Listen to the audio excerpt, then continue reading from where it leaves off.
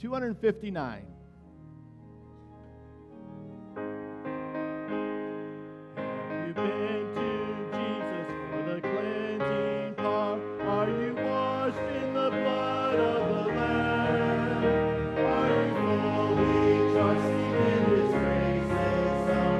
Are you washed in the blood of the Lamb? Are you washed in the blood, in the soul cleansing blood of the Lamb? Are your garments spotless? Are they white as snow?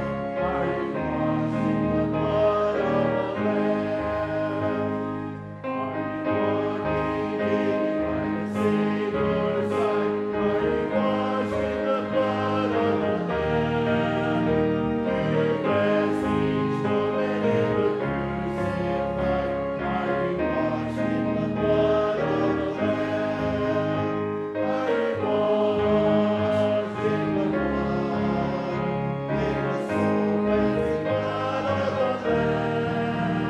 Are your garments spotless? Are they white as snow? Are you washed in the blood of the Lamb? Let's get together. Verse 3.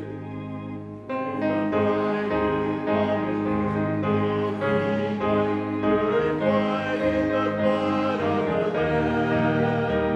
Your soul be ready for the judgment, and be washed in the blood of the Lamb.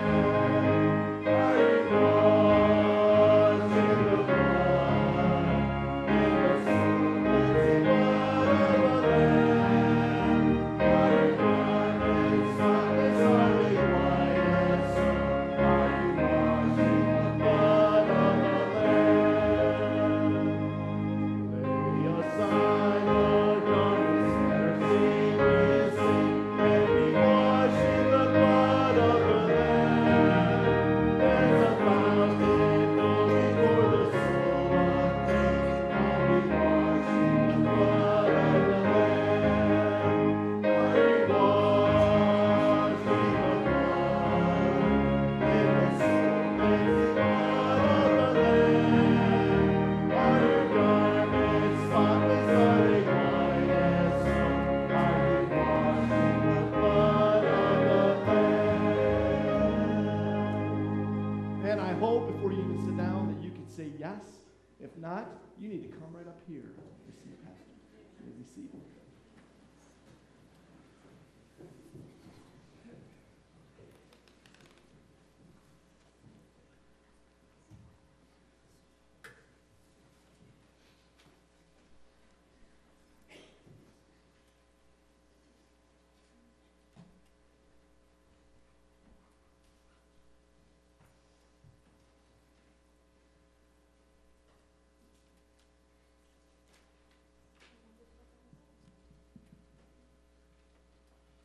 Can you hear me all right?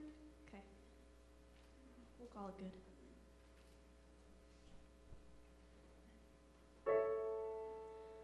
When peace like a river attended my way, when sorrows like sea billows roll,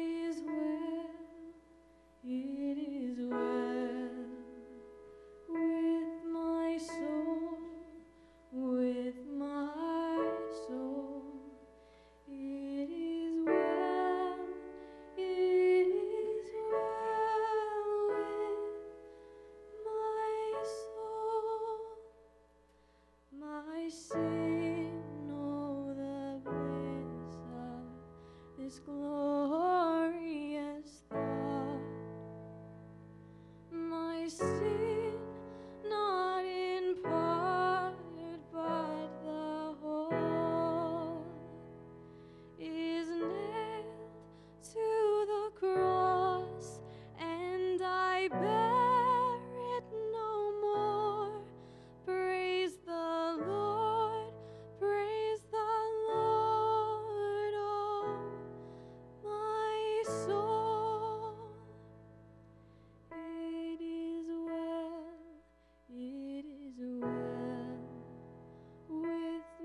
my soul, with my soul. It is well, it is well with my soul. And Lord, haste the day when my faith shall be sight. The clouds be rolled back as a scroll. The trump shall resound, and the Lord shall descend. Even so, it is well with my soul. It is well, it is well with my soul, with my soul. It is well, it is well with my soul.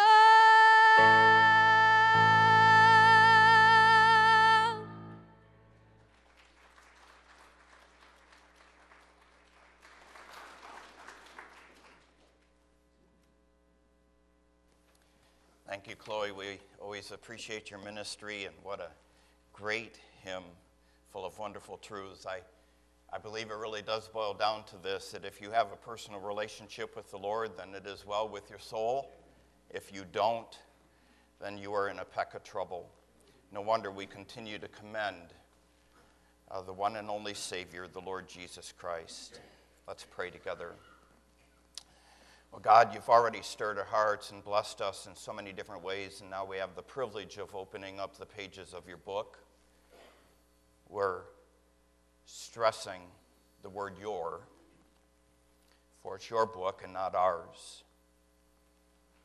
And, oh God, how we need you, and oh God, how we need your Spirit to turn the light on for us, and then, oh God, how we need the Holy Spirit in order to activate in our lives the truth that he has shown us. So it's a process, and it's a wonderful one and exciting, and I pray that we are willing participants in this wonderful process. I pray that our hearts are cultivated and ready to receive your truth. I pray that we are eager to embrace what you have said in your word, knowing that your word is indeed all that it claims to be, the very word of God to man, inerrant, infallible, inspired. Oh God, impact us with your truth again this hour, we pray, for Jesus' sake. Amen.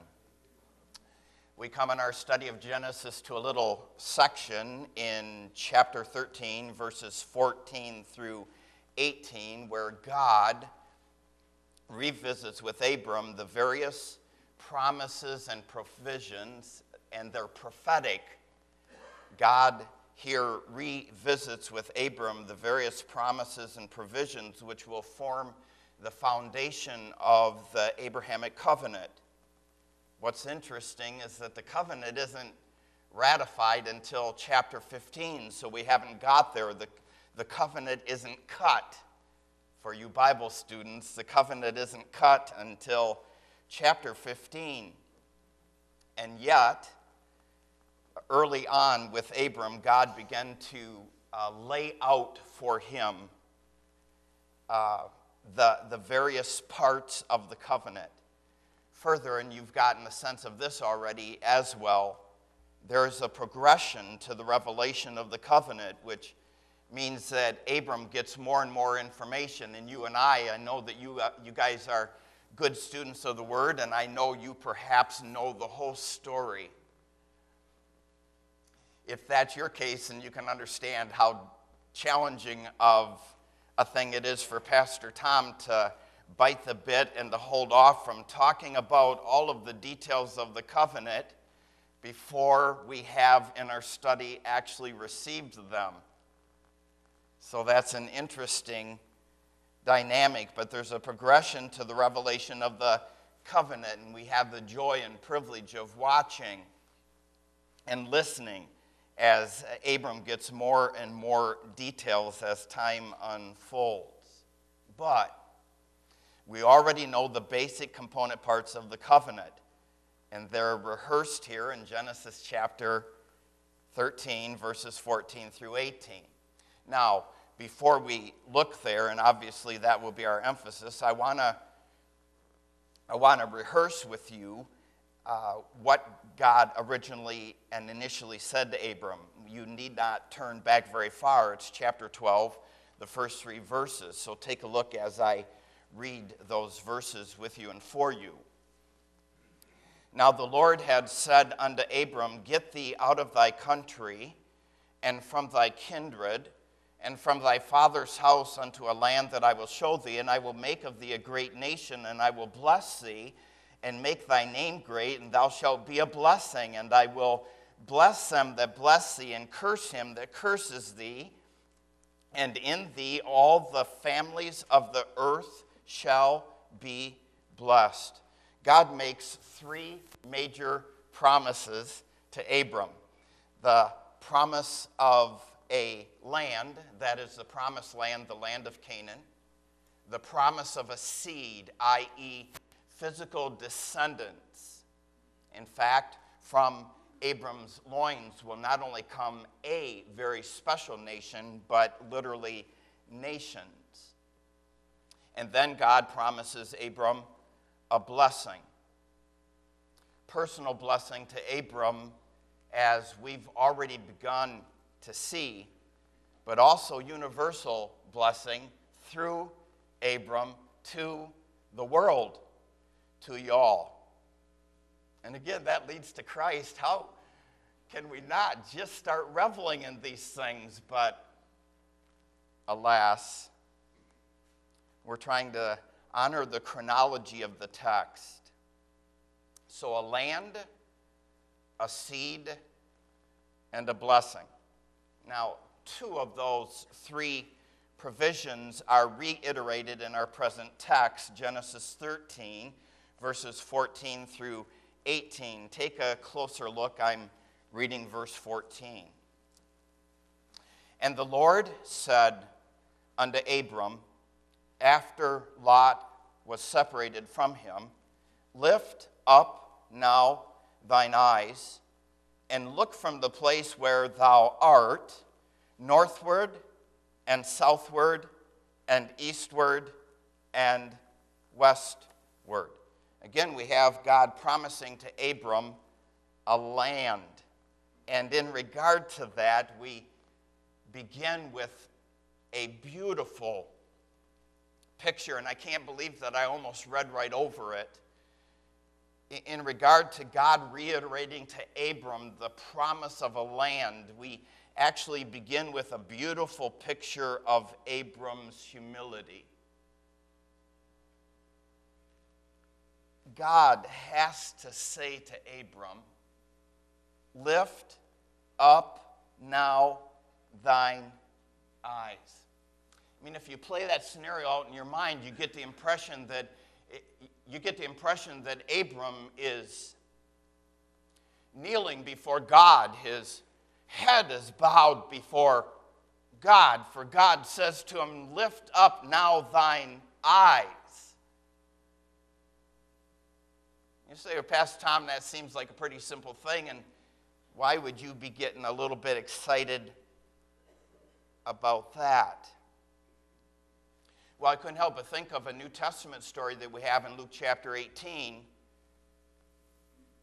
And as I read that about Abram, I couldn't help but think of the publican in Luke 18, where he couldn't even lift his eyes to heaven, but rather smote his breast and said, God, be merciful to me, a sinner.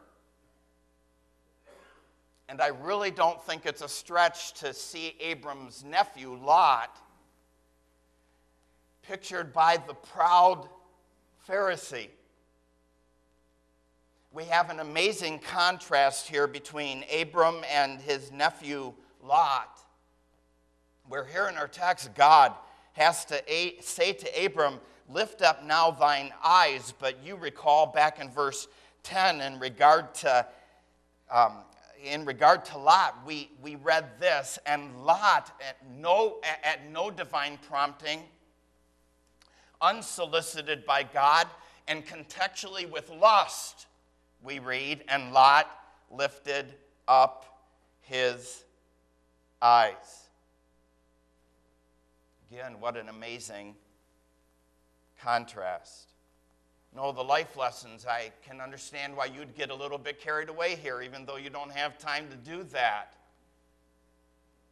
All the life lessons inherent in that. Even simple things like what should be our heart cry, oh God, that I wouldn't be looking at a single thing apart from your prompting. Oh God, that everything I do look at, that I would be assured that it's pleasing to you. In fact, we can broaden that. Oh God, that I wouldn't hear a single thing that isn't at your prompting, that I wouldn't read a single thing that isn't at your prompting, that I wouldn't think a single thing that isn't at your prompting. Oh, for God's people to actually be animated by God. Directed by God, moved by God. Every attitude, every action, animated by God. So don't miss the life lessons, especially with a view to some of these things being where we would naturally read right over and through. God instructs Abram to lift up his eyes and to look north, south, east, and west. You know that I like picturing things. We sometimes walk away from the realness and the literalness of things. I remind you, by the way, in regard to your approach to hermeneutics, that you are a literal translator. And we only accept the figurative when the context demands that. We know that Abram is on a hill just outside of Bethel. He's in the belly button of the land of Canaan. And God tells him to look north, and I believe Abram did. And as he looked north, do I have my directions straight? I live in this place, and I still get confused in different parts of the building. Abram looked north, and it seems like as far as his eye could see, land that God was promising to give him. And he looks to the south, and again, as far as his eye can see, land that God is giving him. And then he looks to the west, and his eyes travel as far as the Great Sea, the Mediterranean, and he realizes that all of the land in between where he was and the Great Sea is being given to him by God. And he looks to the east and sees all the way to the Jordan River Valley and sees land that God is in the process of giving to him. Listen, folks, this stuff is absolutely foundational. Going forward, you're going to say, oh man, this is so significant.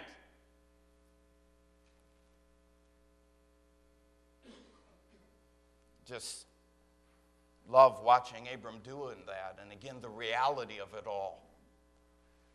The realities of the Abrahamic covenant. And then look at verse 15. I'm reading. For all the land which thou seest for thee will I give it, and to thy seed forever. This too is a reiteration. You know that if you've been with us. It's a reiteration until you get to the very last word of the verse. God not only promises to give the land to Abram, but also to Abram's descendants. By the way, again, a wonderful dynamic. If there's anything I know about you, and it really doesn't matter about your age, but especially our moms and dads and our grandmas and grandpas, if there's anything that I know about you, it is that you are more interested in things as they pertain to your children and grandchildren than you are even for yourself. You're in the process of embracing the high calling of God on your life, not only for you personally to embrace the truth, but then also and especially for you to be effectual in passing the truth on to the next generation. Our kids. So you have to listen to Abram's heartbeat as it speeds up, as God gives him more and more details about the Abrahamic covenant, and Abram is quick to understand that, man, this covenant doesn't only pertain to me, but it pertains to my kids.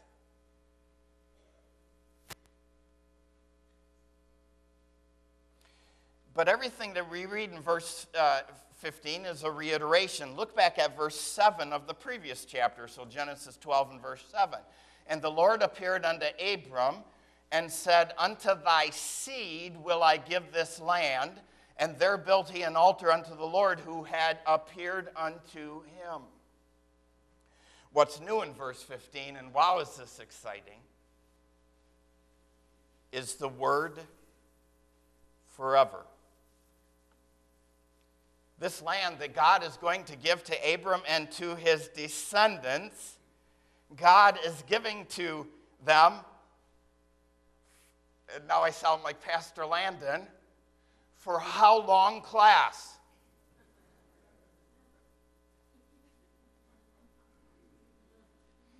For some reason, he's a lot more effectual with that than I am. He's giving it to them forever. So you and I, and again, I'm jumping the gun, but it's hard, you know. I'm like the road runner, and I'm just, all of my legs, all two of them are really going.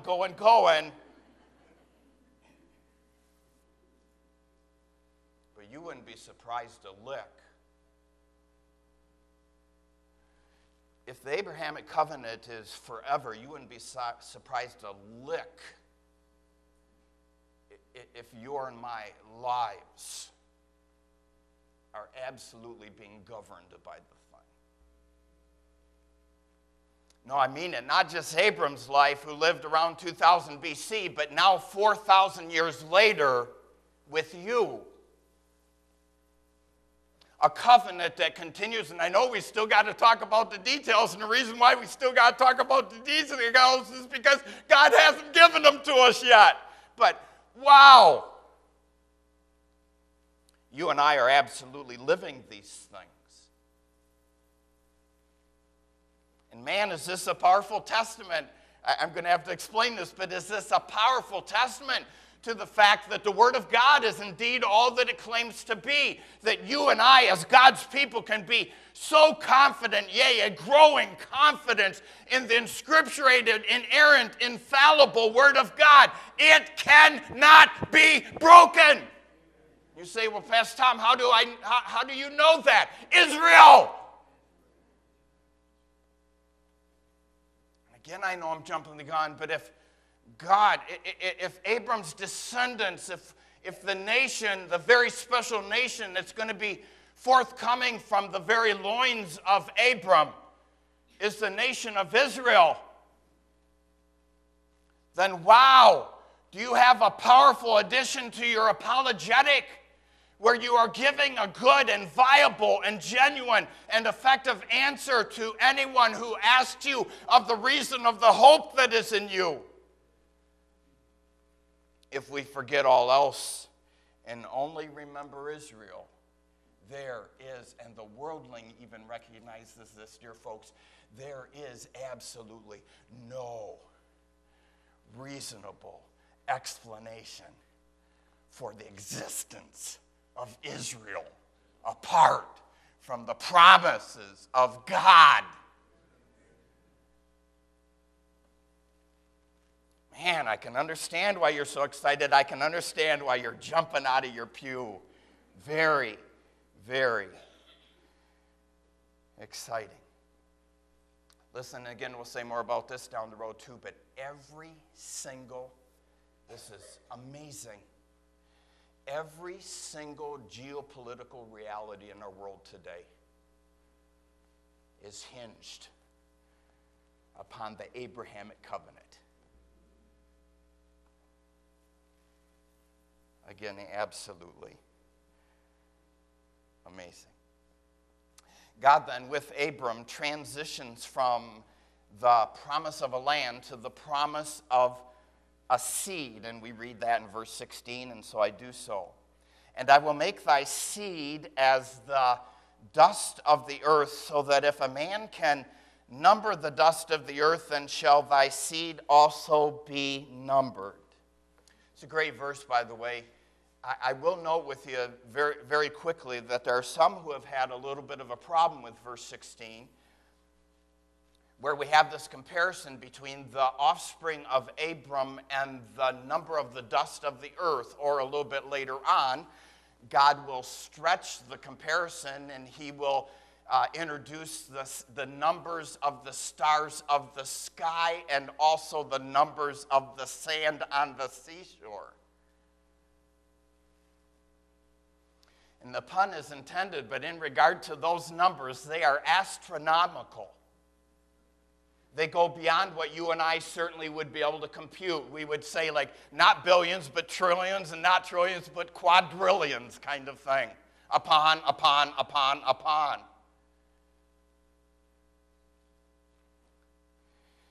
I want to be clear because, again, you know, it's neat. We have an answer for everything, even little things like this. In case someone is challenging you, please understand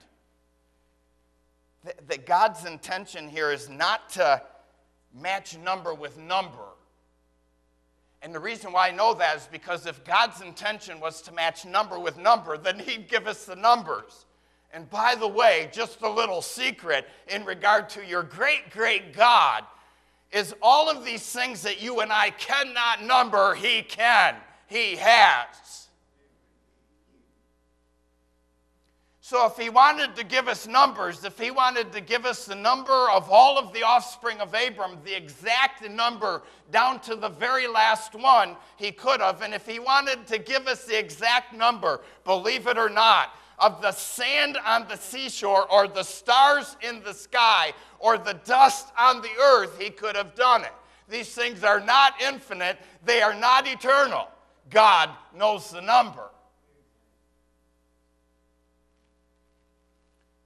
Well, you say, Pastor Tom, then what's the point? Well, that's my point. The divine intent here is not to match numbers.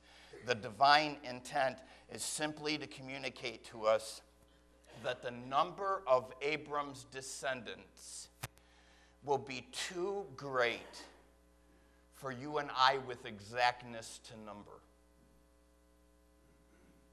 God is comparing one thing that is, from a human standpoint, innumerable to another thing that will be innumerable. By the way, when you talk about Abram's descendants, there's two sides of the coin. You have to look at his physical descendants and also his spiritual descendants. And the reason why we do this is because God tells us that's what we got to do. And in regard to his physical descendants, we not only have the Jews, but we also have the Arabs. And in regard to his spiritual descendants, well, we have you all. Anybody who is in Christ. Our spiritual father, as it were, within that context is Abraham. We have that kind of relationship, and it all comes back ultimately to the Abrahamic covenant, which we will continue to be informed about and revel in. How could you ever count that? Because it isn't just the Jews and Arabs and the Christians living today, but it's the Jews and Arabs and Christians that were living yesterday, and not just yesterday, but a decade ago, a century ago, and a millennia ago. And not just today, but if the Lord tarries, and I trust that he doesn't, it will be in the days ahead. It's impossible. That's the point. It's impossible to number with exactness. And then, we got to the gravy.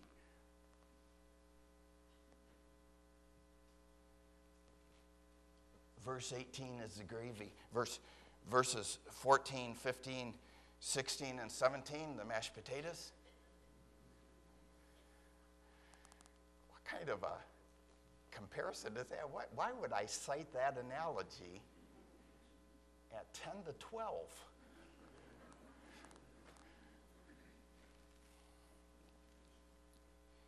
Verse 18, you got to love it. Don't you just love it?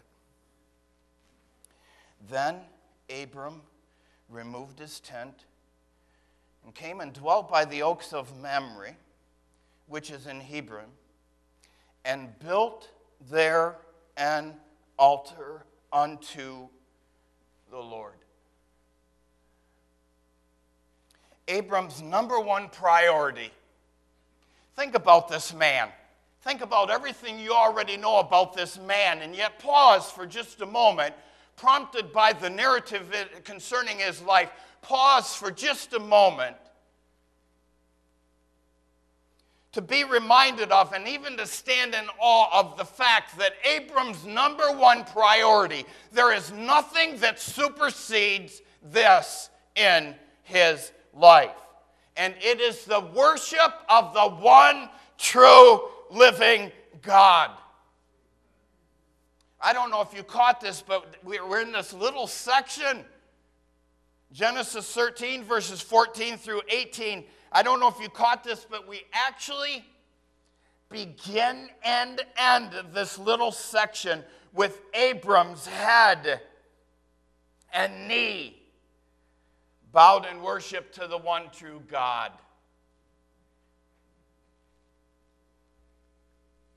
How about you? How about me? Are you a God worshiper? Listen, I know you're worshiping someone. We prove that day in and day out. We know it philosophically. We know it spiritually. I know you're worshiping someone. We all worship someone or something. I know you're worshiping. But are you worshiping the one true God? And I get to, oh, God, thank you for this.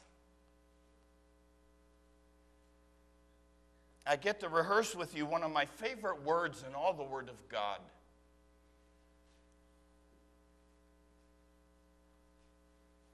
It's so neat, by the way, as we hover over this just for a few moments. This is the way our service began. Our chorus team. They right away prompted us to be thinking about worship. Saying, bless the Lord, O my soul, and worship His holy name. But do you know what worship means?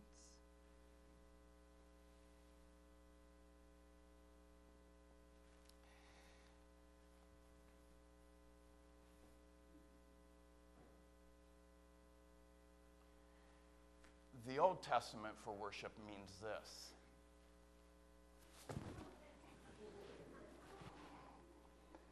To lie prostrate before God. It's a powerful picture of submission. So are you and I worshipers? And then my favorite word. Oh, you probably know it's coming. Do you remember the New Testament word for worship?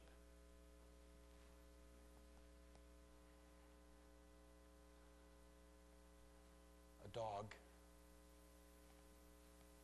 at his master's heel,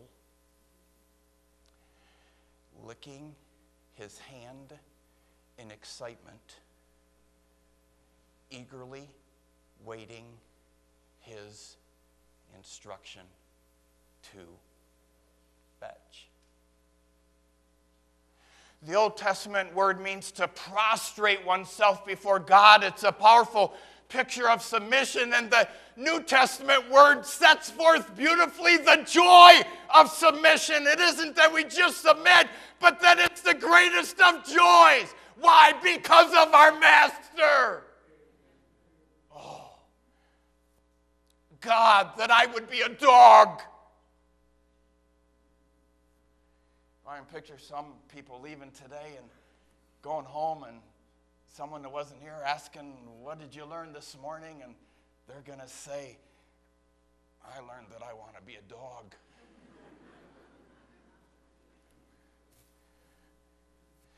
We say, oh, I really don't like that, God comparing me to a dog. Listen, apart from Christ, you're a lot worse than a dog. And oh, that in my own life I would recapture the joy, not just of knowing Jesus, but serving Jesus. Oh, that I'd be licking his hand, just waiting for him to say fetch, and oh, with joy and passion,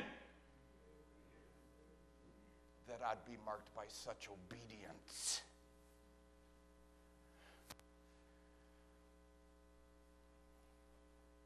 You know what worship means?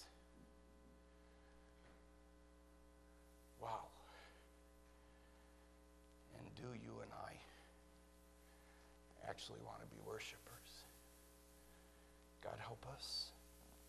Let's pray. God, we thank you. Thank you, Lord, for the power of your word.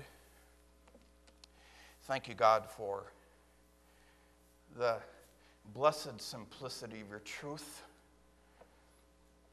Even simple-minded men like Pastor Tom. And of course, it isn't based on our intellect anyways.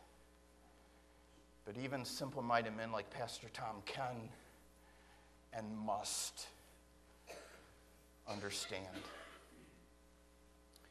And oh God, I pray that you would continue to stir our hearts. We're, in the end, leaving with an emphasis on worship. But I will say this, that it's impossible for someone to worship you apart from knowing you. What I mean by that is it's impossible for someone to worship you apart from having a personal relationship with you through your Son, the Lord Jesus Christ. And so, even in the end here, and especially in the end, a clarion call for people to be saved. But God, worship pertains to your people. And oh God, I pray that you would make us better at it. I pray this in Jesus' name, amen.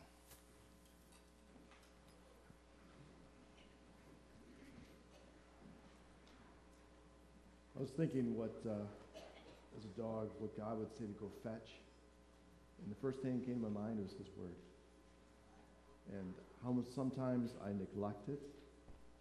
That's part of worship, is knowing what he says, have a desire to know my God.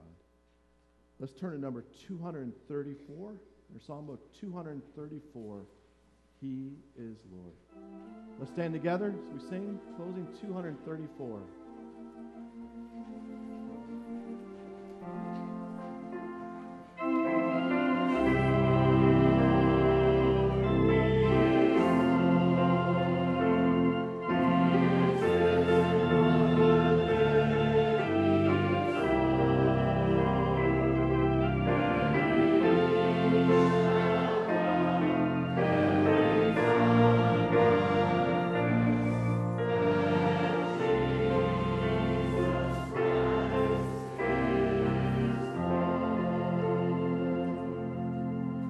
Brother Bob, would you close us in word of prayer, please? Loving Father, it's with joy in our hearts that we come to you today. What a powerful message. Help us to go home and hide it in our hearts and not on a shelf, to live our lives to please you. Dismiss us with your blessings. Thank you, Lord, for being with us and for everyone that's here. In Christ's name, amen.